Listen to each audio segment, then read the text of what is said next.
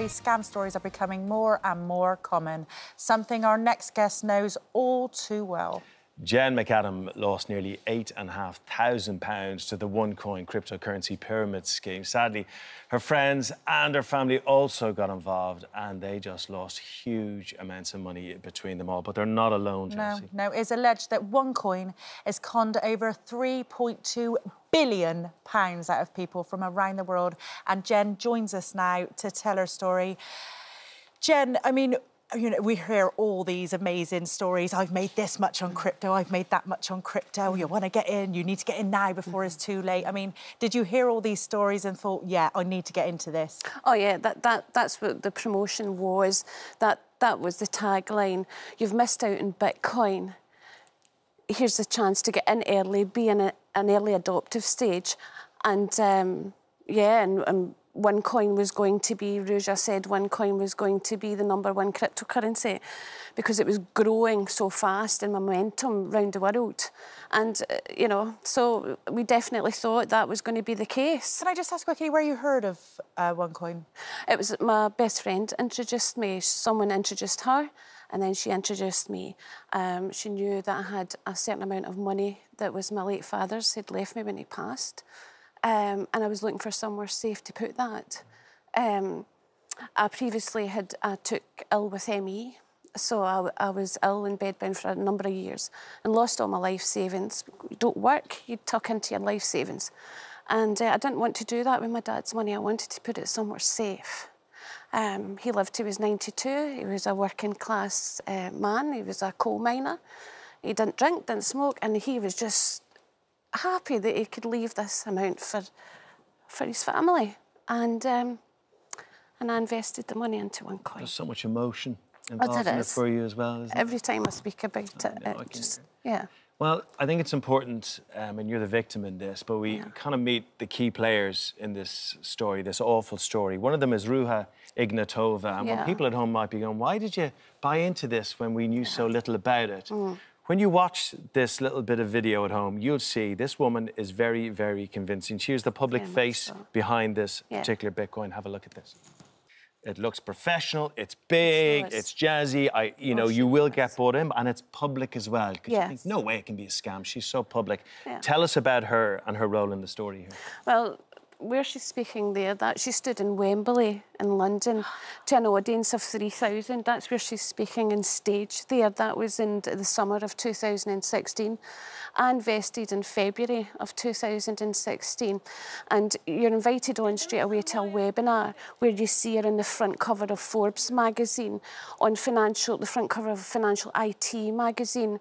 She was also, for me, what ticked the box as being a businesswoman previously before I took ill, was that she stood at the European Economic Summit giving a speech to banking dignitaries. And for me, that ticked the box. And it just felt surreal. She studied at Oxford University. She had a PhD in law. She was all the due diligence here is very public. Yes. How can there be a problem? Well, sorry, So you even got your friends and family to invest in Yes. That's how sure you were of this woman. She's so convincing. So convincing, and I was so ecstatic. Me and my best friend, we'd both invested. You go out, you meet your friends, you go for lunch. What have you been up to this week? Oh, wait to tell you. You know, I invested in this. Oh, like to know about that. And before you know it, this grew like wildfire. How much did your friends and family invest, Jen? Our total loss, including mine, is over 250,000. 250,000 pounds. Yeah. Oh, I'm so sorry. It's still hurting you really bad, and understandably so. But look, you know, she was very, very convincing, and she was very, very public, and she was saying all the right things to the right people. Yes. So you're not alone. As you tried to do something about your situation, you uncovered an awful lot more. Yes, unfortunately, Tell us it did. Well, just now, the US FBI have made an announcement that she's placed in the USA top 10 most wanted.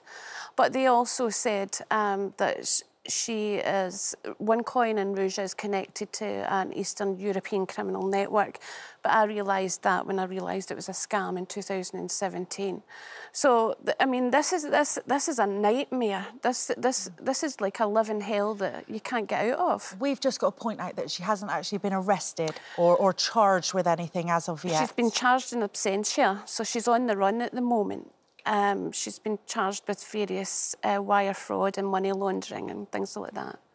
Yeah. Okay. And how did you feel when you realised that, you know, you weren't going to get your money back? Oh, it was devastating. I still can't really put it into words. It took the legs from me. When I realised it was a fraud, I'll never forget that moment. My legs went to jelly and just went, and I fell to the floor. And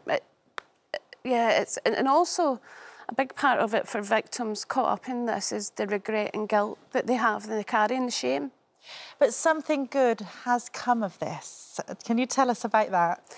Yeah, well, I've been advocating for victims, justice for victims, and I started a victim support group. We have over now 10,000 victims. And so, in working to expose this further, and what happened was an opportunity came along to write the book. I had so much I had to release, like self-healing. And from that, writing the book, MGM have acquired the rights of the book for a movie. Wow. A movie? And yes. that is the greatest way to get the message out there, isn't it? Yes, it really I is. just thought there's not going to be another opportunity like this to raise awareness for the victims especially. Oh, my And word. there's someone been tipped quite special to play you. Can you give us any little inclination who that might be? Yes, well, we don't know if it's going to be the case at the moment, the way things have worked out with COVID and stuff, but it's still up in the air. Kate Winslet was to play the role Yes, I of can see that. Jen, but Yeah. we don't know if that's going to happen at the moment. But you've yeah. met her and you've told her your story, and Yeah, she was really moved by it, right? She's so beautiful inside and out. She came to my house to visit, and that's a memory that I'll never forget. And she brought amazing empathy and understanding. She really is a beautiful soul. Yeah, it's a moment I'll cherish forever. You know, I know you know this because we've seen the video, we've seen all the different reports about this. It was an easy one to be drawn into, particularly in a world we didn't know we still don't know a huge amount about. Yeah. What message would you have to people out there thinking investing in cryptocurrency? We had questions this morning, didn't we, to Martin Phillips about it, you know? Don't be careful unless you understand blockchain technology and cryptocurrency. And if you don't have any knowledge, do not invest in this, because what you think may look like sugar could be salt, and you know, victims have lost everything. Their life savings, their remortgaged houses. I speak to victims worldwide who are suicidal, and it's continuous. So be careful. Don't invest if you do not understand anything about it. It would be my advice. I know you're not going to get your money back, but you can take some solace that you might be stopping that to other people and you're helping people. Yeah. So yeah, that's fine. thank you Yeah. on behalf of all those Thank people you, for that, Jen. and thanks for your Thank bravery you. coming on today.